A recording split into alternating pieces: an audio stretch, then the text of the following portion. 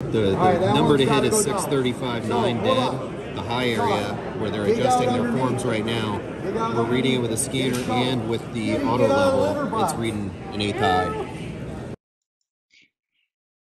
An eighth inch is the difference between winning and losing in the yearly super flat pour competition between the second and third years at Local 404 up in Cleveland.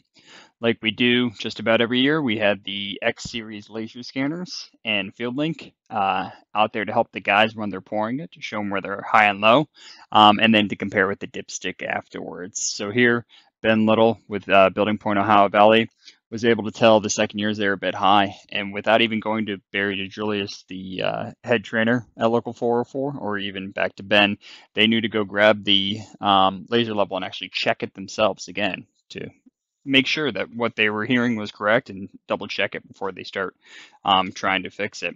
So here you can see Ben actually showing some of the other attendees in town. We had actually had some Cleveland councilor people and a state senator even come in to this event, which was really cool. But here he's actually just showing the high and low spots just with that elevation heat map. And then as they go through, we'll continue to scan in about 2 to 3 minutes, show them where they're high and low. And then hopefully with that information, they're going to be able to put down as flat of a floor as they can. Flat floors are a process, not a product. So you really do have to follow the correct ways to implement and put a concrete floor down. So here's what it looked like at the beginning of February in sunny Cleveland.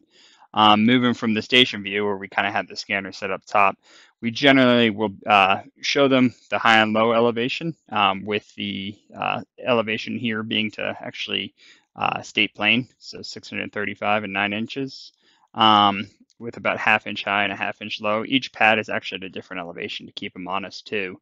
And so here's the flat floor. If we actually go back a couple of scans, you can start to see where it was a lot higher before they started to fix it. So they were able to see that area and then come back through scan 9, fix it quite a bit, and then actually go straight into a floor analysis, which is pretty easy. FieldLink will actually define what is flat and what is not. And then you can do a contour analysis or even draw the FFFL 9s. So the second years had a 75-78 according to the scanner, and Jeff with PSI actually measured them at about 83-79, and then third years had an FF 56 and an FL 140, and then FieldLink and the X7 scanner read at about 54 and 139. So really matching it pretty well.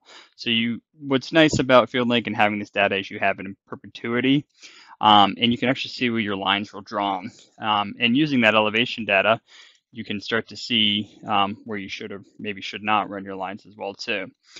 So we hope to be back again next February for the same event, bringing up the X Series scanners and FieldLink and showing these guys how they're putting the concrete down and showing them the process that hopefully helps them put it down flatter. If you have any questions, please reach out to your nearest Building Point distributor for a demo. And once again, thank you to Jeff at PSI and Barry at Local 404, and have a great day.